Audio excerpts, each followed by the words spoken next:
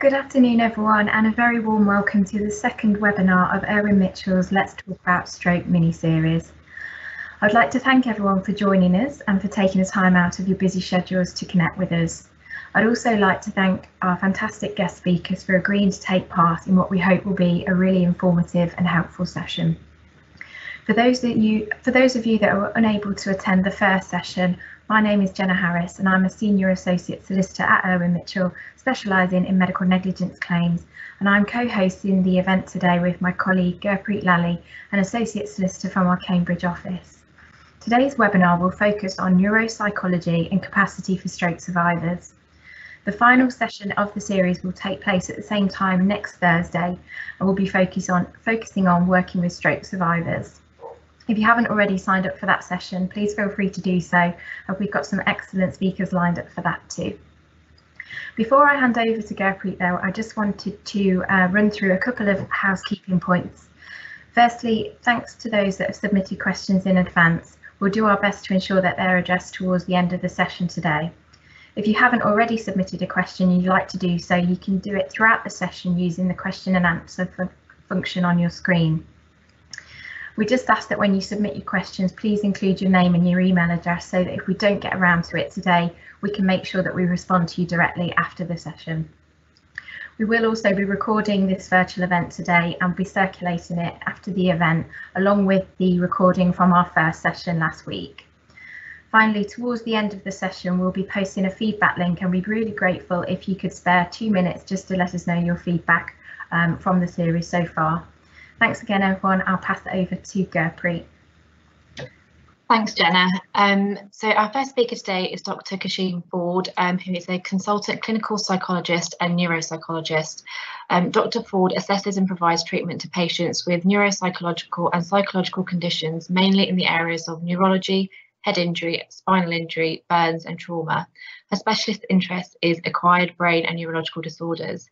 Dr Ford also works with adults, children and their families and carers. She has worked with cases nationally and internationally in Israel, Denmark, India, Australia and the USA, and she has presented papers at national and international conferences in neurosciences. Dr Ford, in addition to her medico-legal work, has nearly 30 years of experience working in the NHS. Her current interest is advising and assisting the NHS commissioning groups in delivering neuropsychological treatment services to neurologically impaired patients and their families and carers using digital technology, both in clinical and via remote video. I'll hand over to Dr Ford now. Okay, thank you very much. Can you hear me? Oh. Yes. Yeah. Right, so I'm going to be talking about the effects of stroke on neuropsychological functioning and how that in turn impacts on important areas of an individual's life. I'm not going to talk a great deal about stroke itself. I'd defer to a neurologist or a consultant in rehabilitation to provide details of medical, physical and the epidemiological aspects of stroke. May I have the next slide, please? The important issue to stress is that it's a frequent cause of disability in adults in the UK, and there are over 1.5 million stroke survivors with considerable disabilities. The disabilities are complex, interrelated, and the approach for stroke and most neurological pathologies is a multi-therapy, multidisciplinary approach. So although I'm going to be discussing neuropsychology, I will be bringing in other therapists. May I have the next slide, please? I like to have diagrams to try to simplify complicated issues. And in this slide, I just want you to sort of grasp the complexity that a brain pathology can have. Something like a stroke impacts physical, cognitive, psychological, emotional and behavioural issues. And it's important to address the physical issues because they do contribute to cognitive and psychological factors, and there's a real overlap and interplay. If I could just discuss the physical aspects, which are on the right hand side of the screen, issues like hemiplegia, although I'll defer to physiotherapists and speech and language experts to describe this in detail, but very briefly, you know, something like hemiplegia, which is a paralysis of the side of the body. You get sensory loss, you get neglect, you get spasticity. Spasticity can result in pain, and pain-related factors impact your cognition, your mood, and then the individual can become entrenched in what we call a vicious negative cycle.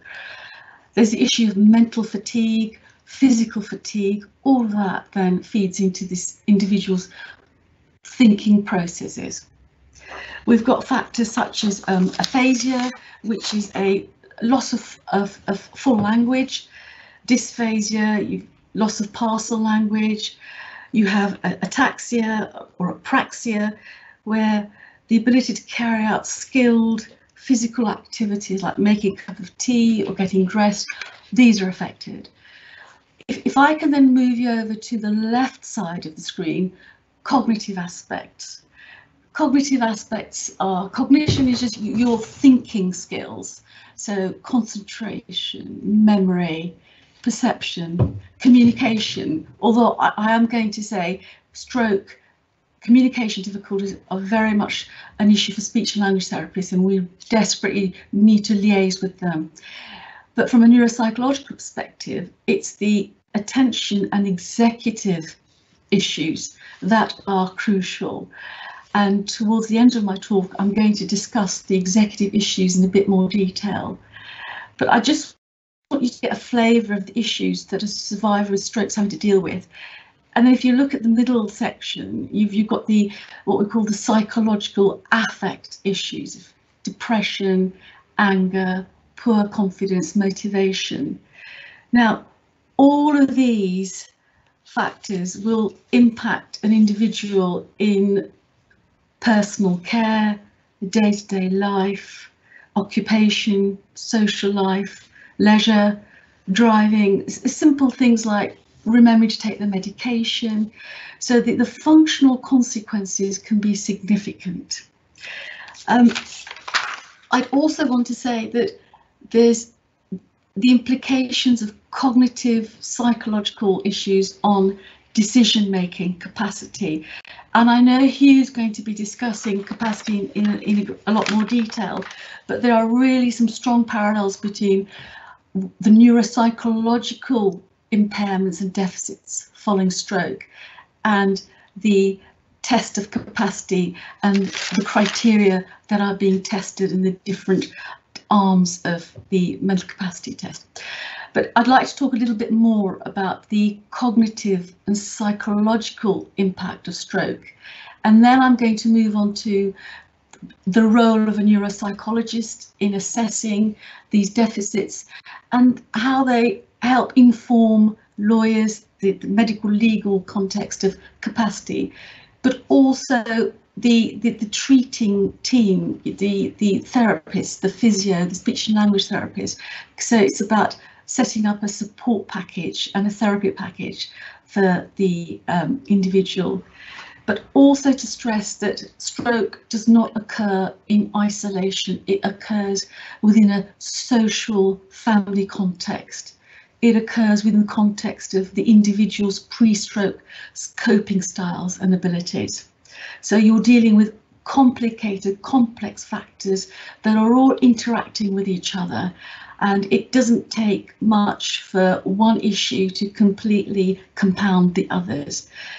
And for me, I would say pain and fatigue are the major factors that can really cause problems to become exacerbated. May I have the next slide, please?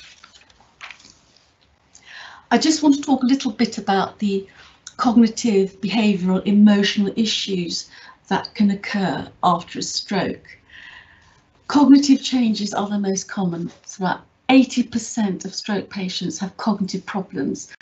That's issues with memory, concentration, and how quickly or slowly the brain is processing information. It needs to be stressed that different types of strokes and different severities of strokes have different implications for the kinds of cognitive problems a patient will have. So if you've got a stroke towards the right side of the brain, that's likely to affect sort of non-verbal issues. Not always, but generally. If it's the left side, then it's the verbal aspect. But moving down to the slide, the executive functioning. In the old days, this was termed frontal lobe functioning. The frontal lobes are a large part of the human brain, a third of the brain, and they're responsible for the high-level cognitive tasks of planning, organising, judgment, and sort of having awareness. And I will discuss this in a bit more detail later on because it has implications for capacity. But the neuropsychology field has moved away from frontal lobe. We now call it executive functioning because it isn't just the frontal lobe that's involved. There are other parts of the brain, and the frontal lobe connects to other important parts of the brain in order to have executive functioning. So we call it executive functioning. And deficits in this area are termed executive dysfunction or deficits in executive functioning. This is a crucial part of cognitive functioning because even if you have memory impairment, there can be ways of working around this by aid memoirs. Concentration, you can work in small chunks. If you have difficulties with speed of information processing, you can be taught pacing. But executive dysfunctions can lead to such severe issues, particularly of impulsivity, lack of insight, lack of awareness, and the individual has problems, such problems that they're not aware of, that they could present in a misleading manner. And again, for capacity, this has important implications. But I'll just move on to other issues. Visual spatial, visual perceptual issues also occur. Some of the cognitive deficits can be really obvious, like aphasia, your communication difficulties, neglect, where they neglect one side of the body, or they can be very subtle. So they can be intellectual difficulties, but the individual performs in a way that they're competent, they're discussing things, they're carrying them out, and you wouldn't realise that there are difficulties, particularly with executive issues. May I have the next slide, please?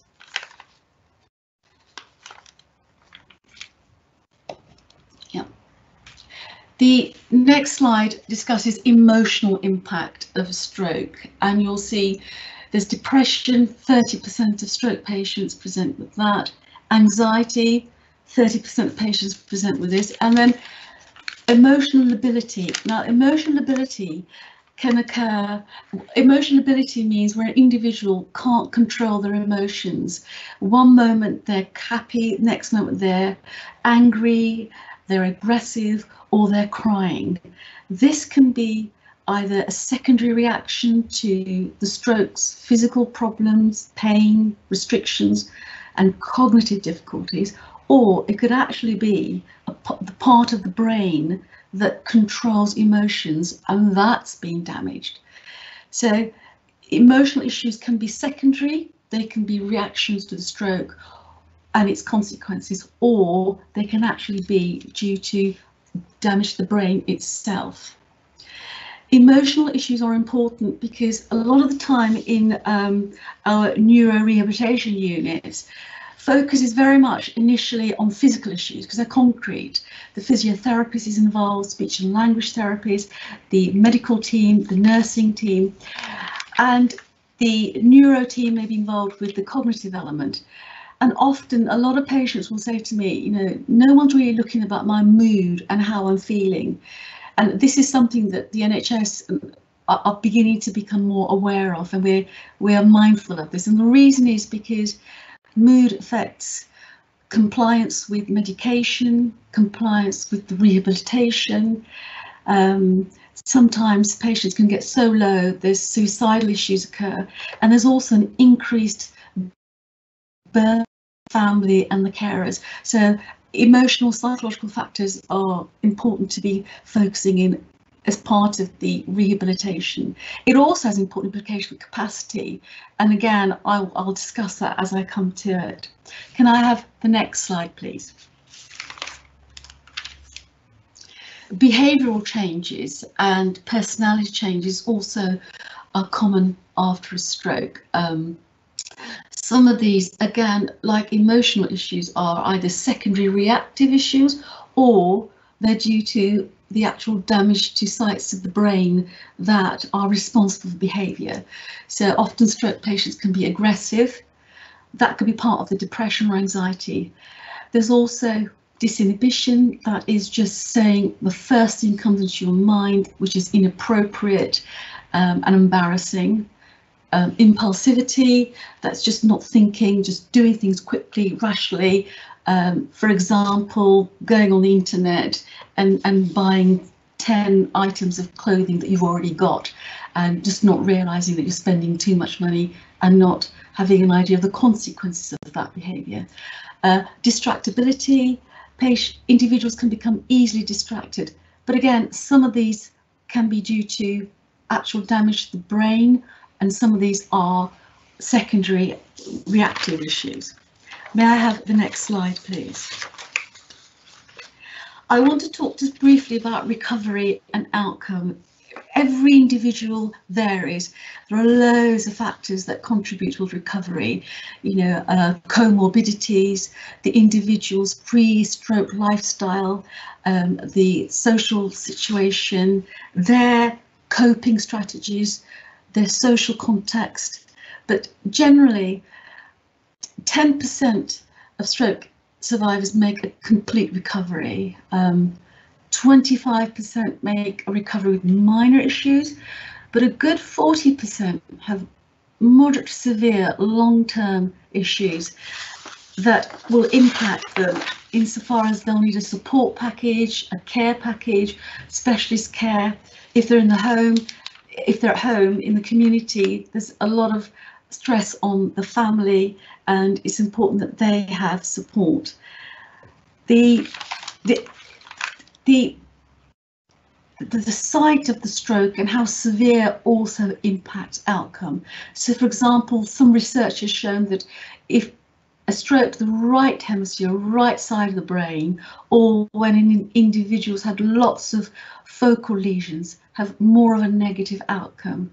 Whereas if you have a stroke affecting the left hemisphere and there's just one single lesion, the outcome is usually not as bad. But again, there are so many variables with recovery that it's difficult. You just can't say that there's one sort of predictive factor. Can I have the next slide? And I think the next slide just in a visual form will just sort of clarify that the road to recovery can either be very straightforward or it can be full of ups and downs, or it can be so convoluted, so difficult, you just don't know where the individual is going to end up. But it's important that there is a sort of a multi-therapy disciplinary approach to the stroke treatment and their support. I'd now like to move on to neuropsychology specifically. May I have the next slide, please? Neuropsychology, very briefly, it's a branch of psychology. It's the branch that specialises in the relationship between the brain and behaviour. So neuropsychologists undertake specialist assessments of individuals who have a brain injury or neurocognitive difficulties, and we administer psychometric tests, questionnaires, interview carers, family, employers, just to get a flavour of what the person's function is like, as well as our standardised tests. And towards the end of my talk, I'm going to be discussing not just the the aims of neuropsychology assessment, but some of the problems of a neuropsychology assessment and how it can really help the medical legal setting and social setting for assessing capacity, but it also has some difficulties.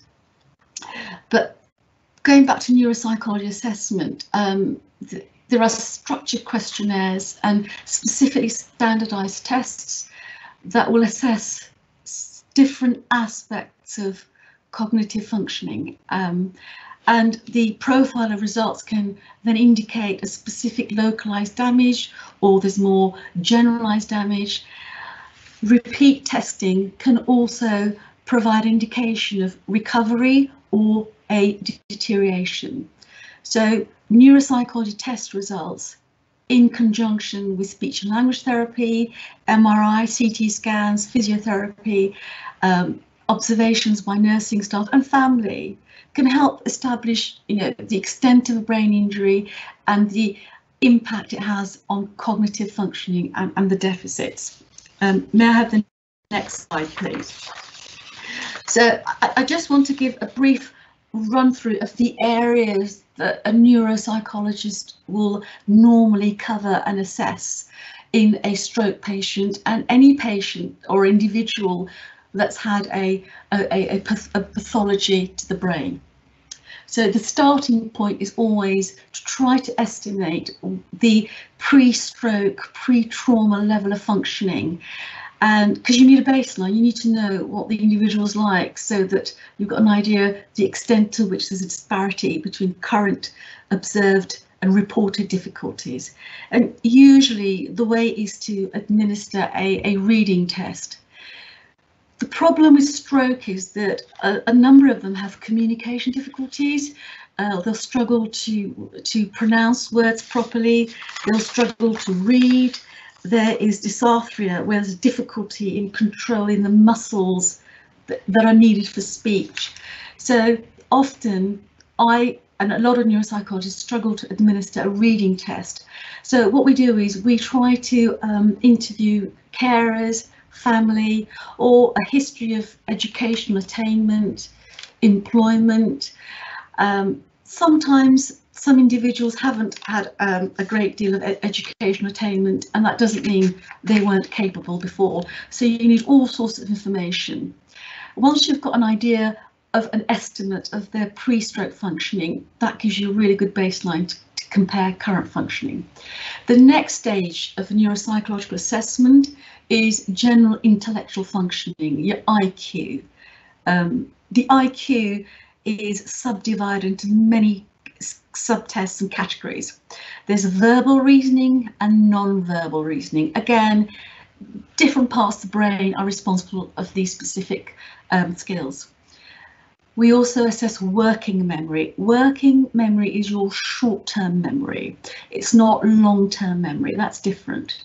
And we also assess how quick or how slow the individual is processing information, because if it's taking a very long time for the brain to process something, the patient becomes cognitively fatigued, they become overwhelmed, and then they just can't function. The next aspect of an assessment for a neuropsychologist is memory. And this too is subdivided into verbal and non-verbal memory. There's an immediate memory you assess and delayed memory. Some individuals are very good at remembering information that you've just given them, but after 20 minutes, after half an hour, they can't remember what you've told them. So that's commonly seen in stroke patients. Then another and most important area is your executive skills, the sort of the frontal lobe area. And this is divided into cognitive, such as planning, problem solving, judgment, being able to mentally be flexible, multitasking. There's also a emotional aspect of that, and that's your disinhibition, perseveration. Perseveration means you just get stuck on one thing, you keep repeating it again and again, and you just can't budge. Apathy, there's this inability to motivate yourself, and we see a lot of that in stroke individuals, and relatives will say, you know, what's wrong with him? Why is he being so lazy? They're not. The part of the brain that the get up and go is affected. It's like a switch that's just not working. There's also the behavioural aspect, becoming angry too quickly, the volatility, tearfulness, aggression. So executive skills comprise of cognition, behaviour and emotional. The impulsiveness, disinhibition also comes into this constellation of symptoms. All of these information test data are crucial, but you also need to know how is that individual functioning in everyday life, you know, such as can they get themselves dressed? That requires a lot of planning, organising, structure, and doing things in order. Cooking, shopping, can they organise their paperwork? Remember to take their medication? How aware are they of their problems? You know, are they denying their problems and not monitoring themselves, and they have poor insight? Because if this is an issue, then you've got safety and risk assessment. It comes into question. Can I have the next slide, please? I want to talk a little bit about the problems of testing. I think, could you go back to one slide? I think we might have missed one slide. Yep. Okay. Is there a test on the slide after that? Is there one after that? Can I have a look? Right, that's the one. Yeah. Okay, I want to now move on to capacity, because as you can see, these areas that are being assessed by the neuropsychologist in cognition and also in psychology, sort of psychological function, we also assess depression, anxiety. All these give really important information for capacity. But the problem is that, I mean, I'm going to very briefly just summarise what my understanding of neuropsychology about mental capacity is, and Huw will no doubt discuss it in detail. But the two-stage test of capacity, the first arm, the diagnostic arm that determines if there's an impairment of the brain or the mind, that a neuropsychologist can answer reasonably confidently, although I do need to stress that psychiatrists have a different threshold, and sometimes we get into some difficulties that psychiatrists have a different level of stating if the patient meets this criteria or not, whereas a neuropsychologist's threshold is different. But my main concern is the second limb, the functional arm of determining whether the individual has the capacity to make a particular decision. And it's not just the first criteria of the comprehension. A neuropsychologist can answer that one, as well as speech and language therapists. The second criteria of being able to retain information, our memory tests can help answer that one. But it's the third one about the ability to evaluate information, weigh pros and cons to arrive at a decision. And that's where in the last few years neuropsychologists have really struggled, especially on the borderline cases.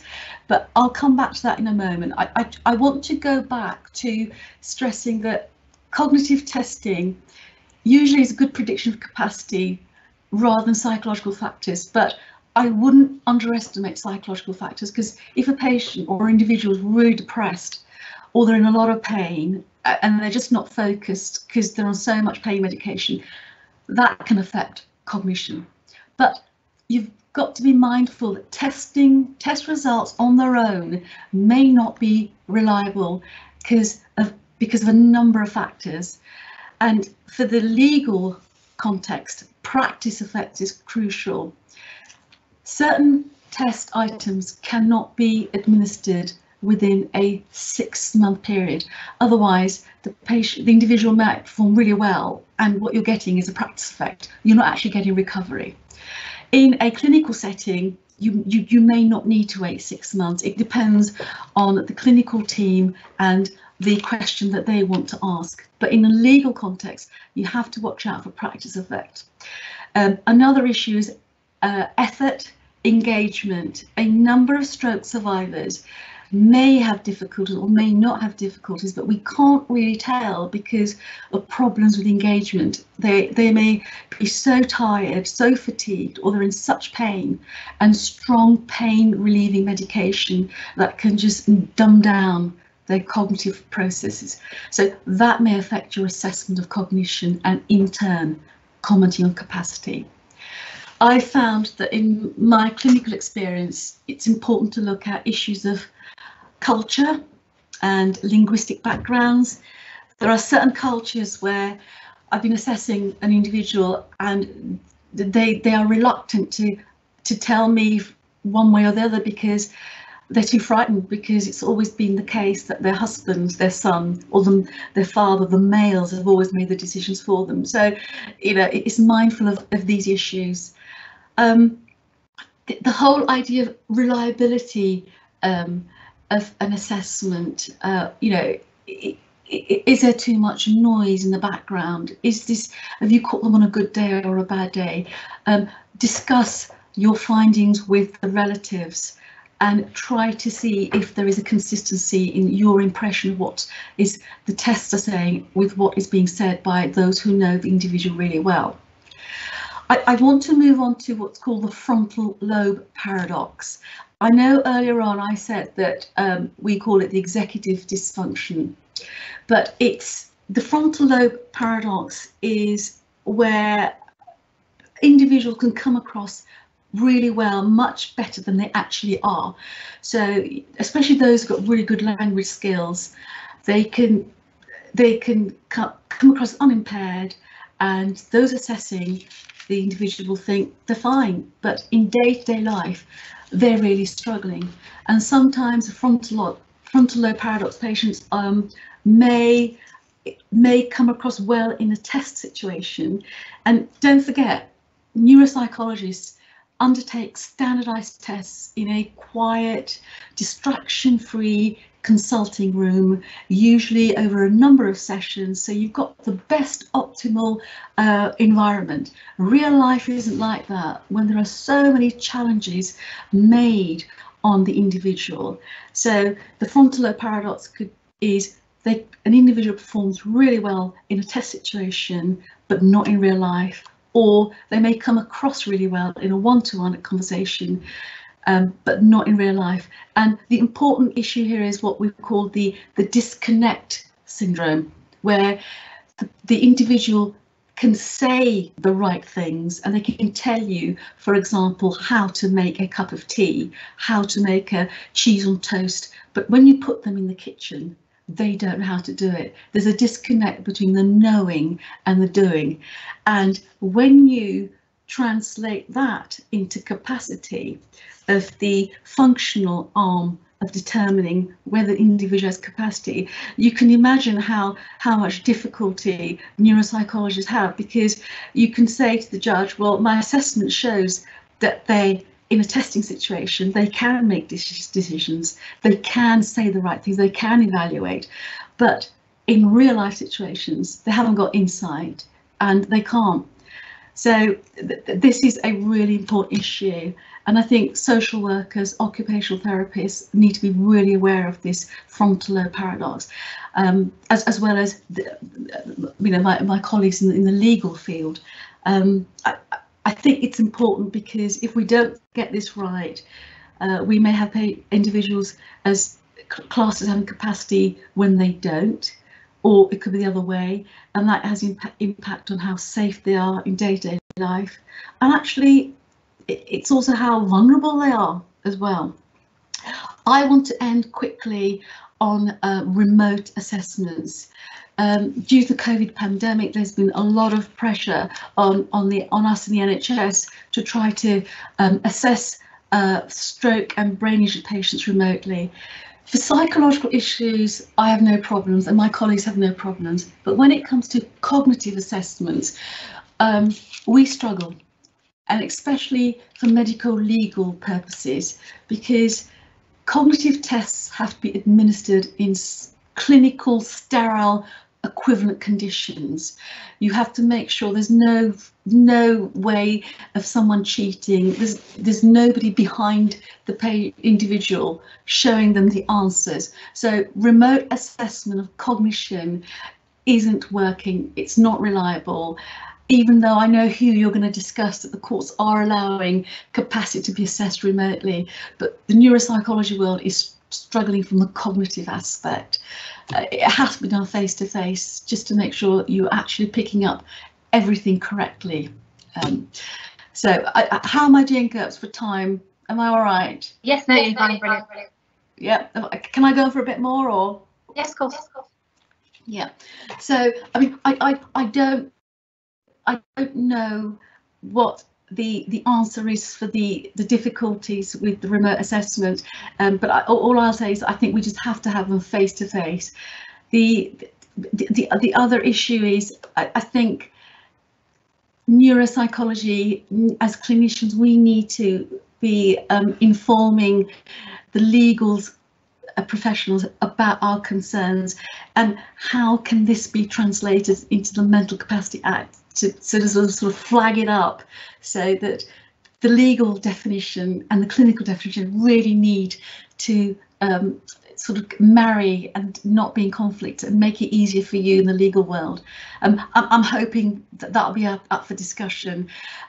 Other issues are, how do you assess somebody who's got really severe stroke physical issues, such as really severe aphasia? They can't speak, they can't read, their comprehension's affected. How do you assess somebody who's got really severe visual issues? So there are challenges, but that's where you need the team. That's when you look at, we've got a list of their impairments. Where are their strengths? What is intact? If there's poor communication in verbal forms, do we have non-verbal intact? Is there a visual component? We can perhaps use that to help get around capacity issues. So that's a factor. But please, always be mindful of physical issues of pain, the effects of pain medication, and that can create a patient's cognitive functioning fluctuating. So they're already in a really poor level of functioning, and you add on these issues, and then it becomes a really poor level of functioning in day-to-day life and in testing. So I think that's all I've got to say. Thank you. Thank you, that's brilliant. Thank you, Dr. If anyone's got any questions for Dr. Ford, please do pop them in the Q&A on the side, and we'll come back to them at the end. Our next speaker is Huw Butler, who is a solicitor in our Public Law and Human Rights team in Cambridge. He's been with the team since 2015, and his work primarily focuses on community and care matters, including judicial review challenges, court of protection, welfare, and serious medical treatment disputes. Over to you, Huw.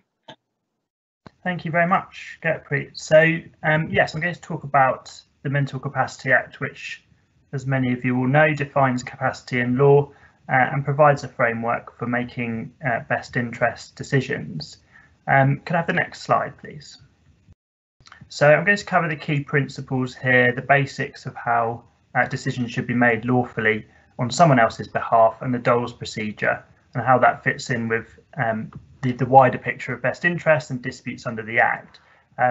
It's actually very helpful to hear what Dr. Ford has said in relation to the clinical side of capacity assessments as well, and I think there'll be some points that can fit in with hers quite nicely. So if we move to the next slide, these are the principles which apply whenever we're making any or taking any action under the Act. So I won't go through all of them, but I would pick out the middle one. I think an unwise decision on its own is not enough to say that someone lacks capacity. Is a very important factor. So in other words, we're looking at the way that the person is making the decision rather than the decision itself. So of course people make unwise decisions, we all do it all the time, but that on its own won't be enough. we also need to start the process assuming that the person has capacity. So the burden is on the person assessing to establish on balance of probabilities that this person lacks capacity. Can I have the next slide, please? So before we do the capacity assessment, we've got to consider a few things. I would say the two most important things are defining the decision and who the decision maker actually is. So you might hear it said at times that someone lacks capacity in general terms, which in law is meaningless. So we need to know what they lack capacity to do. So for example, if we're talking about medical treatment, the decision is whether they have capacity to consent to that treatment. So that's a very important thing, and I'll come back to that. The Mental Capacity Act doesn't define the decision maker, although typically this will be the person who's making the decision for P, which is the person that we're assessing. That might be a social worker, it might be an advocate or a carer, etc. But in a court setting, that'll be a judge as well. And lastly, I'd say that the assessment is being done at the time the decision is being made. So the MCA Code of Practice is very clear on that. But as Dr. Ford has said, that does present some difficulties when it comes to people who present particularly well in a sterile setting. So I'll come back to that one as well. Can I have the next slide, please? So this is just a way of illustrating that if we have concerns about someone's capacity, we need to assess it. It's a rather obvious point, but if they lack capacity, then we need to make a best interest decision. And in all other scenarios, we need to let them make the decision themselves, because they will either have, well, they'll have capacity and they'll have been assessed as such. Can I have the next slide, please? So this is what Dr. Ford was talking about in terms of the actual test. So when we're talking about assessing someone's capacity, we're talking about the diagnostic and functional tests in section 2 and section 3. As Dr. Ford said, an impairment is potentially subjective. It's very wide as far as the law is concerned. It could be an illness, it could be a long or short-term condition, something temporary like confusion or the effect of drugs and alcohol. This is often part of the test which is delegated to someone else like Dr. Ford, but it's important to remember that it's the decision maker who's deciding whether someone has capacity or not. It's not, you don't want to delegate the whole decision to someone else, even though it might seem like that sometimes. The presence of an impairment in and of itself isn't enough, so it needs to render the person unable to make the decision for the purpose of section 3. So there's a causative link between section 2 and section 3.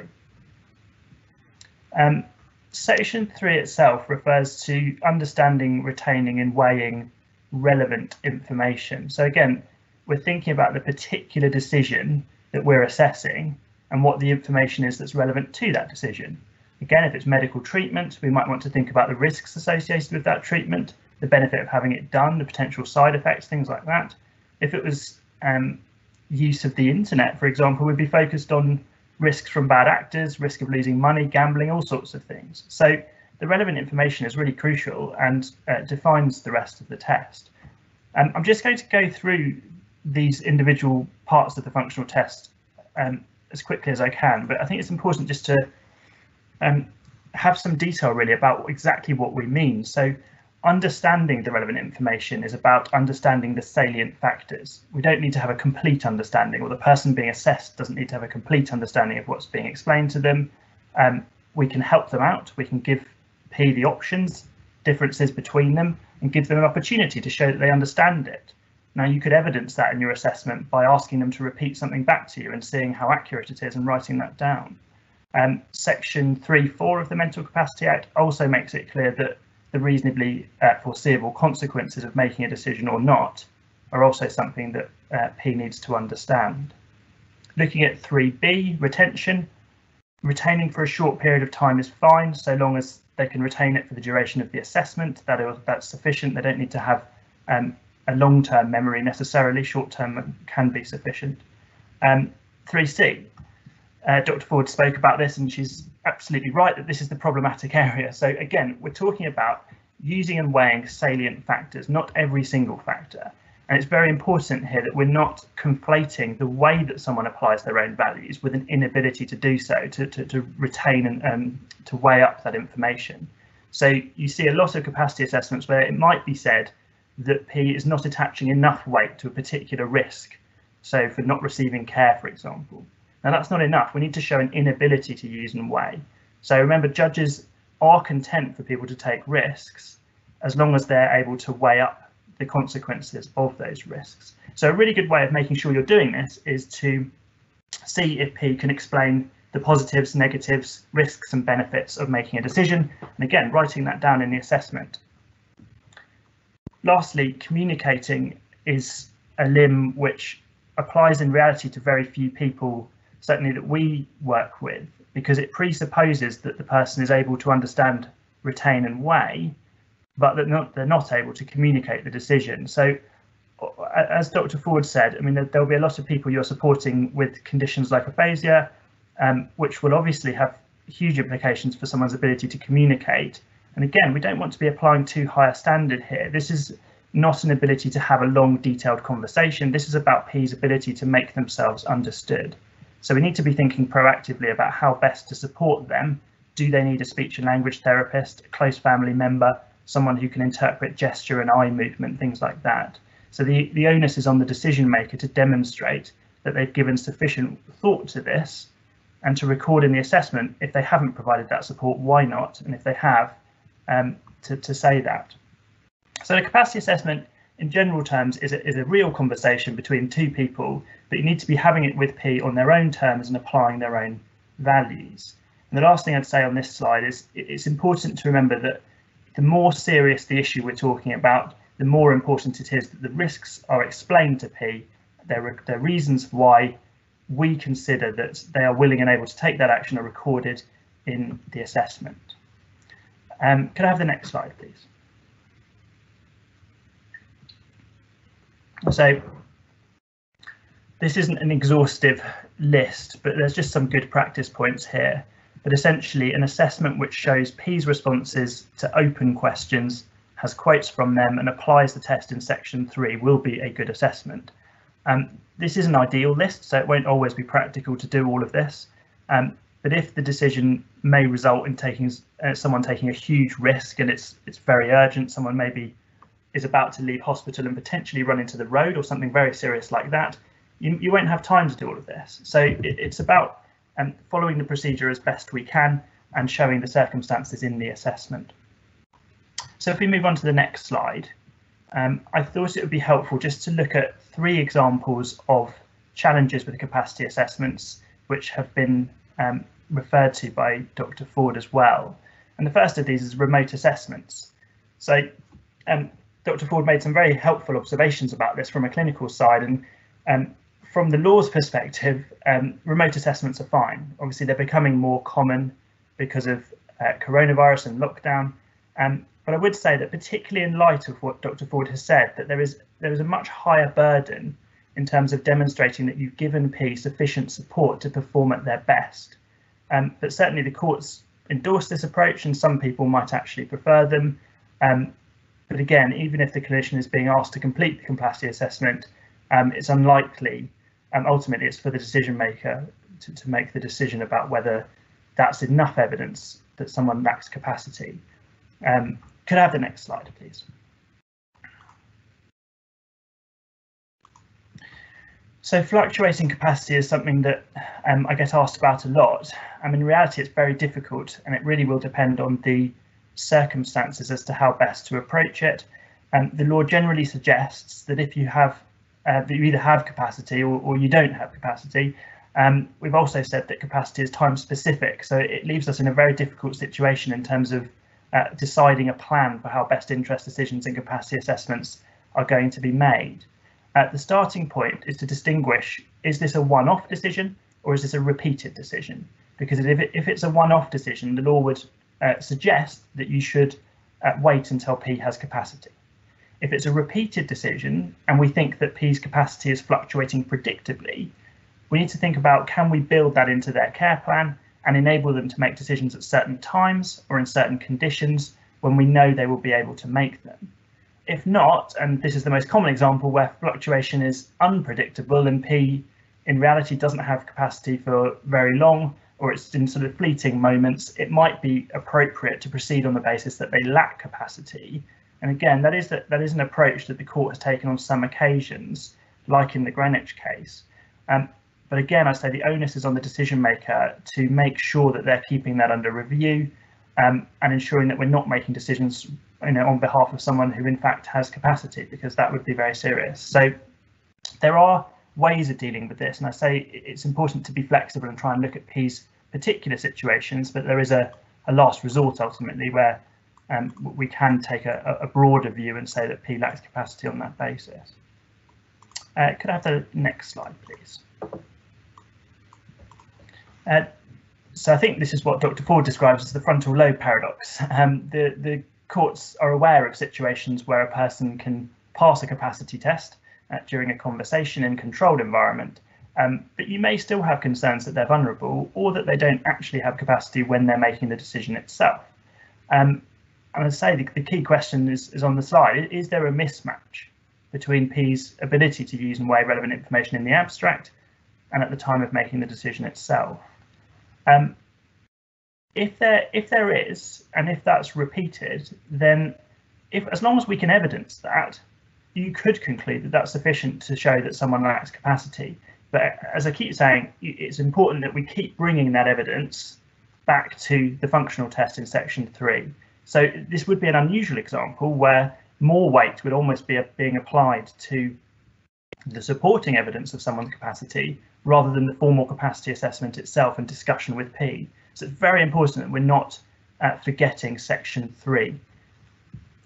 The test is very important. So I haven't put this on the slide because it's not quite relevant to the heading, but in some circumstances, the High Court can make decisions on behalf of people who have capacity, but who require protection for other reasons. So, for example, if they're experiencing a strong and adverse influence from someone else, the High Court can make a decision on their behalf, even if they've been assessed as having capacity, and that's known as the inherent jurisdiction of the High Court.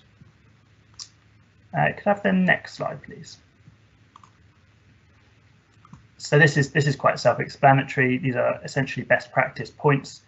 I would say that the last point is slightly more of a best interest point, but it's very important, and I'll come on to those now.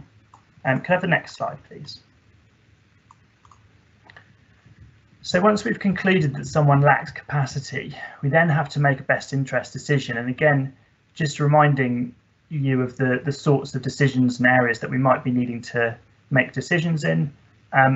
We also need to make sure that every different decision rather that we're taking, we've done a separate capacity assessment for it, because as we've discussed, each area and domain of capacity has very different relevant information and will require a separate assessment.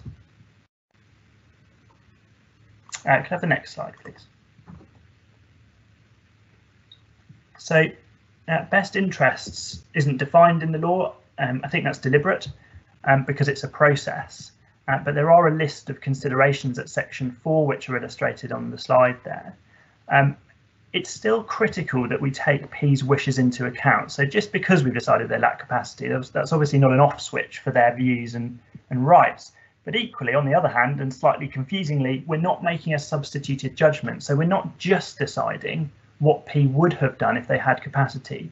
Best interest is wider than that. So it includes all of the factors on that slide. But I would say if P is able to communicate their views and they're very clear about that, and we have a clear record of past wishes and feelings, that would carry substantial weight, and I would say particularly in medical treatment decisions.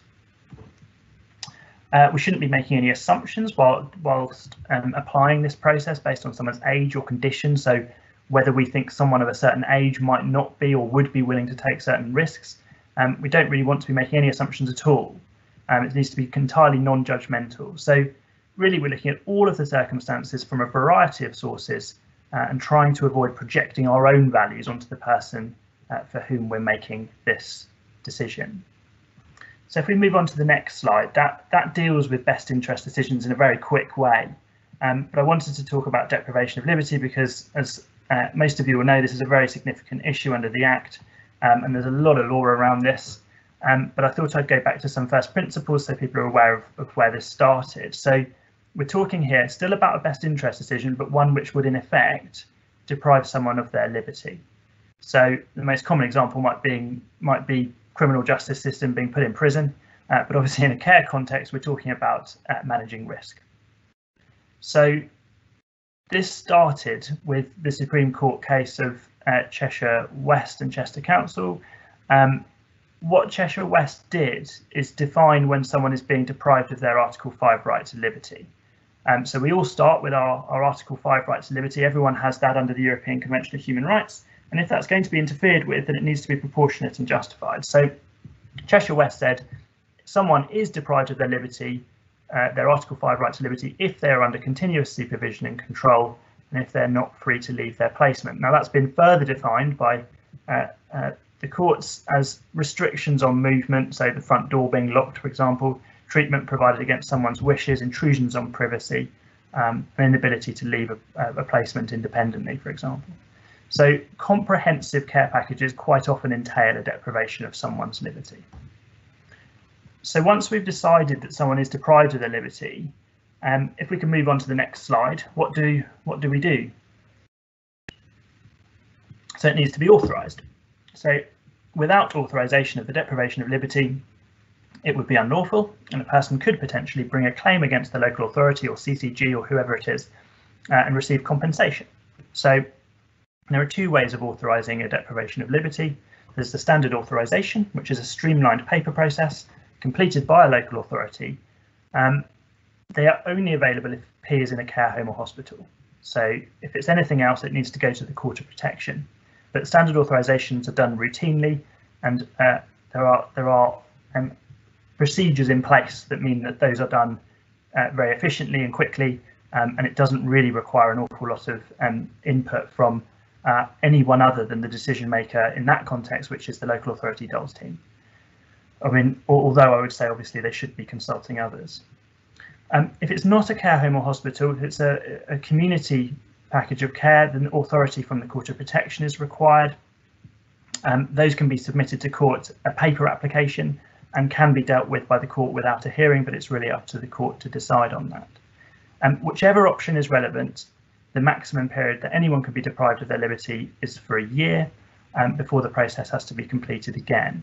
If there's a change in circumstances in the meantime, it may be appropriate to repeat the process or to remove the restrictions entirely. So it's always on the decision maker to make sure they're keeping that under review, regardless of the year period. So it might be more appropriate if you feel someone's condition might be borderline to put a short authorisation in, or seek 2 to 3 months, say, and have it reviewed then. So it's important that when we're talking about someone's human rights being engaged, we're really saying that a public body is interfering with an individual's fundamental freedoms. So as such, a care package which deprives someone of their liberty, in fact, i.e. they're not free to leave and they're under control, is only going to engage someone's human rights if the care package is in some way the responsibility of the state, usually via the local authority or the CCG. But it is worth noting that this has been construed quite broadly and now includes privately funded care packages in the community following the SRK case in 2016. Could I have the next slide, please? So if there's a major disagreement and a significant decision needs to be made, anyone can apply to the Court of Protection. But it's important to remember the Court of Protection's jurisdiction only extends to deciding whether someone lacks capacity, and if they do, what is in their best interest. So the Court of Protection has no jurisdiction to make decisions for people who have capacity. And if we move on to the next slide, ordinarily, if you're going to apply to the Court of Protection, you need permission to apply to the court, and a hearing will in effect be granted by a judge and listed in the future. The one exception is that if P is under a standard authorisation, the paper process, and wishes to object at court, they can access the court for free and without permission. So they can get legal aid, they don't need to pay any fees or for their legal representation, and a judge will consider their case based on the evidence available. So we act in all sorts of cases in the Court of Protection concerning welfare, serious medical treatment, cases in the inherent jurisdiction of the High Court where relevant. But we also advise more widely on issues of community care policy and care planning. So I think the Court of Protection, the one thing I say is it is quite a friendly jurisdiction. It is one that has a lot of litigants in person, so people who don't have solicitors, and the judges are a lot of them are family judges, so it is quite a good jurisdiction for families. If they don't want to pay for legal representation or can't, they can get legal aid in some circumstances, and the judges will be content in many cases to hear directly from them, which is a bit unusual for the courts. So if we move on to the next slide, this is just a summary of what we've covered. So I won't go through that again, but I would say if anyone has any discrete queries or particular cases where they're not sure about capacity or best interest, I'm really happy to discuss them and give some pointers. But I would say that if you have queries, the Mental Capacity Act Code of Practice is a very good place to start. It's easy to find online, and in some ways it's more detailed and certainly easier to read than the Mental Capacity Act. So I would start there. But that's it from me, so I'll pass back to Gertrude. Thank you, Huw. That was really interesting. So our next speaker is Sarah Wealleans, who is an associate solicitor in the Cambridge Medical Negligence team. Sarah's practice increasingly involves dealing with complex medical negligence claims, and she has a specialist interest in brain injury cases causing life-altering injuries. In addition, Sarah also works with nurses, clinicians and hospital units across East Anglia to deliver training to increase patient safety and awareness of the impact errors in care can have.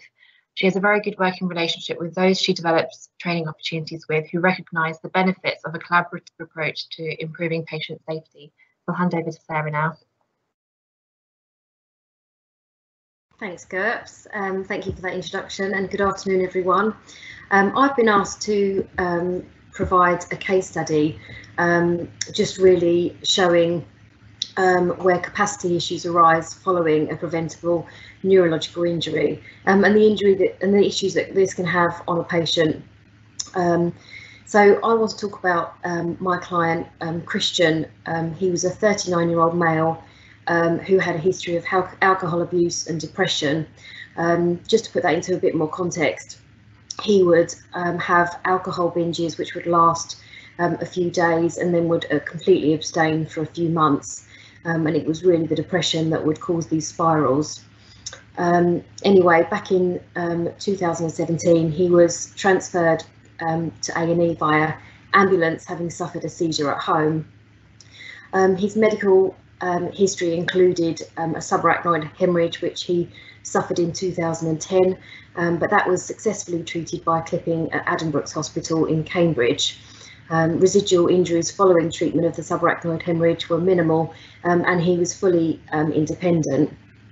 He had earnings capacity due to his alcohol issues. There were gaps in employment, but he was employable. He had a great support network in terms of friends and family. He could drive. He liked to socialise, play sports and so on. So anyway, upon admission to hospital, initial investigations revealed extreme hyponatremia, and as such he was transferred to critical care for treatment, which was considered to be the best place for him in light of the risk of suffering further seizures. And the treatment plan would include a slow correction of his sodium levels. Unfortunately, during the admission to critical care, there was an over-rapid correction of his sodium levels, and there was a failure by staff treating him to have sufficient regard to the risk of overcorrection of serum sodium, and therefore the well-recognised complication of central and extrapontine myelinosis arose. He then subsequently had an MRI scan which confirmed the diagnosis. He developed progressive neurological symptoms in keeping with central pontine myelinolysis, which resulted in permanent disability. The injury is lifelong and permanent and affects his cognition, mobility and coordination, both in terms of his upper and lower limb function. His speech is affected, as is his ability to swallow. During the course of the litigation, the claimant has been assessed as lacking capacity to conduct the litigation and manage a large award of damages. He's also dependent on others for assistance with daily living activities and his personal care. His current position is that he has no employment capacity. He also requires care from professional carers. He's hugely dependent on his family to provide this at present, but we are looking at getting a package in place so that that can be provided professionally. He requires aids and appliances in the form of wheelchairs, IT equipment and devices to assist with personal care and development. He requires assistance with travel, whether that be to rehabilitation, medical appointments and so on. He requires adapted accommodation. He currently lives in an ex-council property that he bought with his mother. It's wholly unsuitable for his needs, and his bedroom's upstairs, and there's a very steep set of stairs, which is quite unsafe at the moment. He'll also need occupational therapy and regular neurological and medical examinations. He needs case management assistance and assistance in the management of any award of damages. And due to the lack of capacity, he will require a professional deputy to assist in the management of his award of damages. This was something that he struggled with. You can sit down and have a conversation with Christian. You can talk about his day, you can ask him how he's feeling, you can talk about his interests and have a reasonable conversation with him. He's a really likeable guy. For him, he really struggled with the lack of control of his physical limitations, and then also the additional requirement for a professional deputy to take some control of his damages. He's also really suffered with the limitations of COVID. Before the pandemic, he was going to a rehabilitation farm where, you know, he had social interaction with others. He was working there, which was assisting his rehabilitation, and he'd regularly go to the gym. He was very determined to get back to an as normal way of life as possible. And used to undertake all of these to really facilitate that. Unfortunately, COVID and him being so vulnerable has had a devastating effect on this. You know, he can't get out and rehabilitate. He's struggling to socialise. He lives in quite a small house, so it's dramatically affected his quality of life, and he is so much more dependent upon his family to provide support. Just to put it into context, Christian is the youngest of 11 siblings, so he comes from a really huge family. He's a 7-foot tall guy who is now reliant upon his sisters for almost anything, and that's been really hard for him to get used to. So initially, when he was discharged from hospital after the incident took place, he went to a rehabilitation facility. However, he absolutely hated it. Within a couple of weeks, he was deemed to have capacity to make medical decisions, and he self-discharged against advice. His family, accepted his decision, not knowing that they couldn't really do anything about it, but they wanted to make it clear to him that things were going to be different, and he wouldn't be able to go back to his previous way of living. This story always stays with me, that his sister got Christian home. He was adamant that he wanted to go upstairs to his room. Of course, he had a very steep set of stairs to tackle, which wasn't particularly safe, and he was only a few weeks post-injury. Christian soon realised, whilst trying to crawl up the stairs, that things were going to be a lot tougher than he thought. However, since then, he has shown real determination to work as hard as possible to regain as much of his abilities as possible. However, it's very clear that he faces a daily struggle with every task that you and I take for granted. He's also had to come to terms with a loss of independence. Very sadly, his mum passed away in January 2020, and he lived with his mum, and she provided a lot of care to him. But actually, he's coped really, really well with that, and I think it's unbelievable how determined he is, despite the rehabilitation, despite a change in family circumstances, that he's really, really pushed to rehabilitate as much as possible. So he obviously needs is very dependent upon his family, and his sisters have now stepped in and taken over a lot of the care that he requires. However, you know, he's really struggled with that, and what has come to fruition with that, and I think Dr. Ford commented on this earlier, is it does affect the whole family. And his sister commented to me that, you know, they don't have that brother-sister relationship anymore. She is his carer, and I think that's a loss that they both now have to suffer, and almost a grief that they have to deal with. He has continuous frustration at his limitation and his reliance upon others. He was initially receiving care in the community, but he really struggled with it. He has got to the stage now where he just wears clothes that are really easy to get on, so he has to request the minimal amount of support as possible. He eats meals that are not particularly healthy because they're just really easy to prepare and the safest things to do. So he's really adapted how he lives to try and be as independent as possible. But despite this, you can see how difficult he finds things and how frustrating this is for him. He also suffers a reluctance to relinquish control, despite having no option since being deemed to lack capacity to manage his affairs. He suffers daily fatigue and exhaustion on performing the most simple of tasks. As Koseen mentioned earlier, you know, he suffers pain on a daily basis. He suffers sleep difficulties, you know, quite often laying awake for half the night. One thing is obviously a complete loss of control, not only physically, but in terms of his independence, his financial independence. He has severe cognitive and memory issues impacting his ability to cope with taking medication, attending appointments, you know, dealing with admin. He's really heavily reliant on memory aids for simple things like taking medication, using alarms on his phone to try and trigger recollections, to remind him to do things.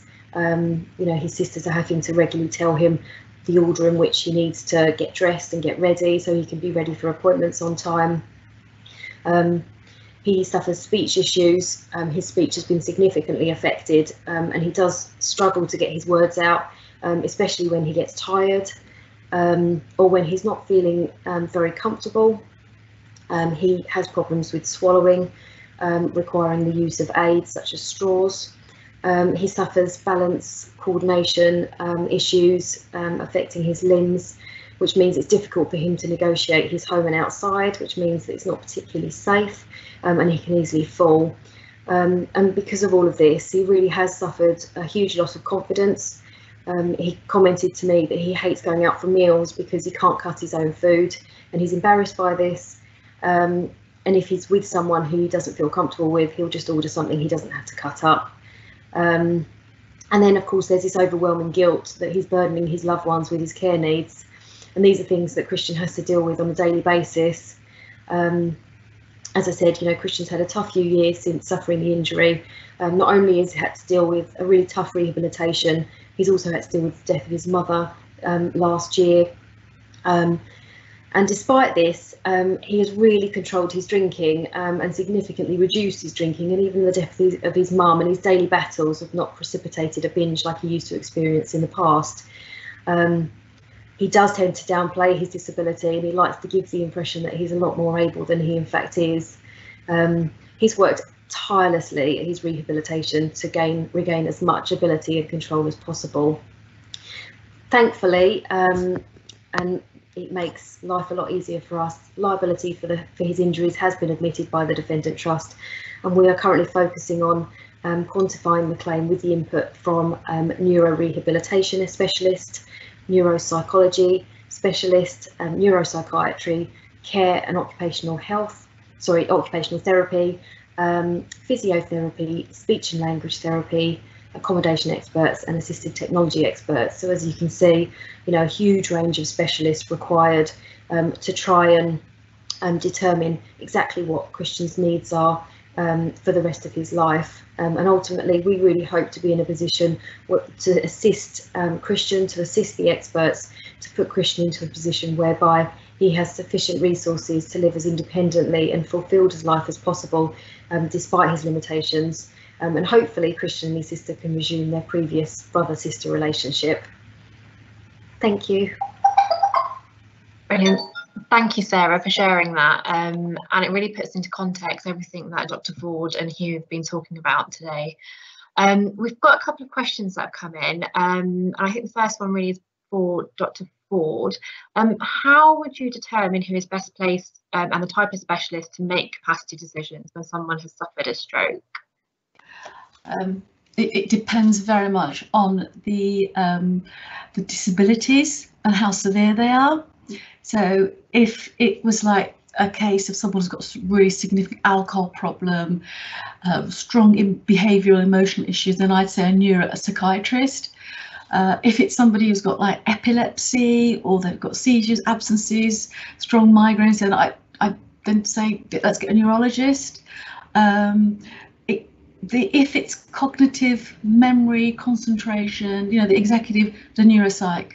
Speech and language, if it's got severe like communication issues, then speech and language. So it's how is the patient individual presenting, what are the significant issues, and prioritise them, and that should be an indicator. Yeah. Okay, and just following on from that, and I think a lot of the lawyers on the line listening today would have this issue. How likely is it that different specialists would reach differing conclusions, and how do you best deal with that? Is that for me? Yeah. Yes, for you. Sorry. I'm often at loggerheads with the neuropsychiatrists, and what we tend to do is if the individual is severely psychologically impaired, that requires significant medication, then I would always offer an opinion, but I would defer to a neuropsychiatrist to confirm it for the support of that. And if it's a neuropsychiatrist that knows the role of a neuropsychologist, what they should normally do is say, look, I can comment on the emotional mood issues, but when it comes to cognitive factors, I will defer to the neuropsychologist. But there have been cases where I've come across certain professionals, such as neurologists, that will just say, no, there's nothing wrong with this person, cognitive is all psychological. And then I'll have to say, well, I'm really sorry, I think you should either defer to me or to a neuropsychiatrist. So sometimes there's a clash. It depends on the expert and how much they're prepared to acknowledge what's their expertise and how much they're prepared to defer to the others. I usually just have this image of, well, imagine you're in the witness box and you're cross-examined. Would you feel comfortable with that opinion? And that usually makes them sort of go back and think, well, okay, I'll just stick to my area. So it does vary depending on who you're dealing with. Brilliant, thank you. And Huw, I suppose just come to you. Does it ever cause, as a solicitor acting for clients, would that ever cause you an issue where different specialisms have differing opinions? Yeah, so it's a really interesting question. I mean, I think obviously, so we're not delegating the decision to that expert from our point of view. So we're instructing that expert to provide evidence for us or the court so that we can make an informed decision about whether they have capacity. If that were to arise, and I suppose if it comes back and often someone's borderline say, and we think there's a real vulnerability there, and the expert has confidently said, it might be a psychiatrist, has confidently said that they have capacity, we might ask them to go back and think about it again. In very limited circumstances, because a lot of the work we're doing is on legal aid, we will get a second opinion. But the other option, of course, is just to have them cross-examined, and the parties can make submissions on it. But I would rarely come across a scenario where you've got two different experts saying different things, purely because of the way that our cases operate. But I certainly would seek a second opinion, or ask them to go back to the drawing board if I felt that their conclusions weren't applying the Act, because in reality, they shouldn't really be reaching different conclusions if they're applying the Act properly. Brilliant. Thank you both for that. I'm going to hand back to Jenna to wrap up the session now. Thanks, Gertz. I just wanted to say a huge thank you to our guest speakers for sharing your knowledge and experience about capacity issues that stroke survivors face. I'd also like to thank everyone behind the scenes for putting this series together, and thanking everyone that has joined us this afternoon. We hope that you found the session useful, and if you've got any further questions, please do not hesitate to get in contact with us. As I said at the start of the webinar today, a recording will be circulated, and if you missed the last session, the recording for that will also be available for you. We still have one final webinar in our Let's Talk About Stroke mini-series, and we really hope that you can join us for that too, and that's taking place next Thursday at 2 o'clock. Please also feel free to go to irwinmitchell.com for all legal updates and information regarding future webinars. And if you can spare 2 minutes today to provide us with your feedback on the session, it would be most appreciated. Thank you everyone, and good afternoon.